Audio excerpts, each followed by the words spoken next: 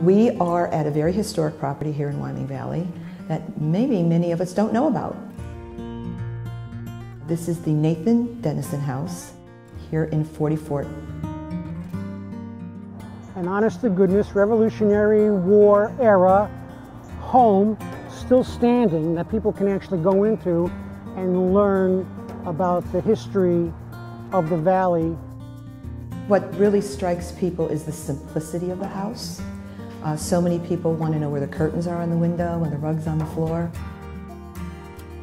If you were to come and visit Nathan Denison in 1790, this house is exactly what it would have looked like if you came to visit him. As you walk up the pathway to visit and pay your respects to him, this is exactly what you would have seen back then. This was strictly an agrarian community. Either you were a farmer, just about everyone was a farmer, or you were a tradesman. I work as a joiner who travels, in this case with the military, to do woodwork. So if anything is needed to be repaired from the Army, or if they have a special order of something they want built for the military, I'm going to build it. Different people with different crafts, to support the Army. That's what they did. They followed the armor wherever they went. You're following the drum, literally, that's what they called it, following the drum. Are you ill, sir? Who are you? I am the regimental surgeon. The surgeon would operate wherever. He often operated on the back of a door. They would literally remove the doors, and that was the surgical table. Before I married my husband, the surgeon, I had worked as a weaver. Most women who were part of the camp followers, of course, they had to be married. But if you were widowed in the process, you would have to marry very quickly to stay within the encampment. And most of them were given 3 weeks to find other arrangements before they were left. They couldn't continue following. Because one did not want a single woman amongst the soldiers. It was preferable for women to be wed.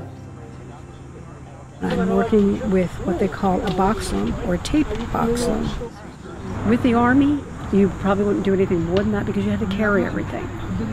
And I do mean everything.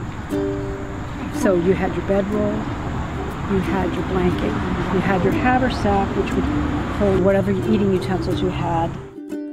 Today I'm dressed as a chaplain with the 24th Connecticut Militia. In your century, it's going to be the 109th Field Artillery. Nathan Denison started off as second in command of the 24th Connecticut during the Battle of Wyoming. It was one of the biggest battles of the Revolutionary War in Pennsylvania. July 3rd is usually you're just ramping up for your barbecues, your picnics. Well, here in this area, 250 some years ago, it was a very rough 4th of July. Wyoming Valley, 1770s, this was the breadbasket for the Continental Army. Now, the British knew how important this was. That's why they wanted it. They marched out of the fort, and the British led them into a trap. About 2,800 men perished in 40 minutes. And so on the 4th of July, 1778, Denison signed a capitulation, a surrender of all of the forts in the Wyoming Valley. This was an area where a Revolutionary War battle was fought. This gentleman, Nathan Denison, was part of that battle. It was an ill-fated battle, but it was a battle nonetheless. Nathan Denison was first and foremost a pioneer. He served in the Pennsylvania legislature, and he ended his career as one of the first judges here in Luzerne County when it was formed. My great-great-great-uncle signed the Declaration of Independence. This is something that's in my personal family history, going back in my family history for several generations. History isn't taught that much in schools anymore because you have so much to cover with the time frame. You can't get into detail. That's left up to the individual to pursue if they're interested in it.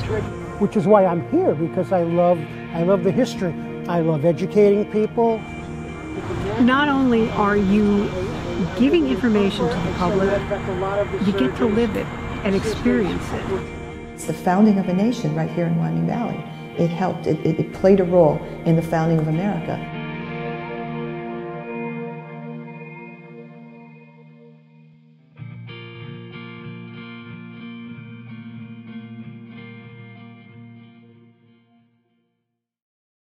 Like what you see? Help VIA tell more of your stories with a donation today. Become a member at wvia.org/support.